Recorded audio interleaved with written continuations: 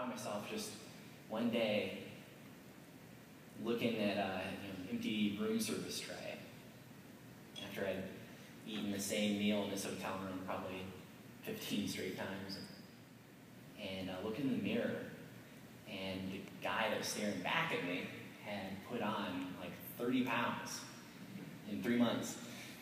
And 30 pounds on me is straight belly and cheeks, too. There's not a whole lot of room to distribute. No hiding that. And I was thinking about this like no excuses message that I'm supposed to be presenting. And thinking about all these excuses that I was making in my life. And what changed it for me was like going back and remembering some of those earlier memories, both in sports and just in my family life growing up, and thinking like, that's not that mentality that I grew up with. I was not raised with that attitude to be like a victim to circumstance.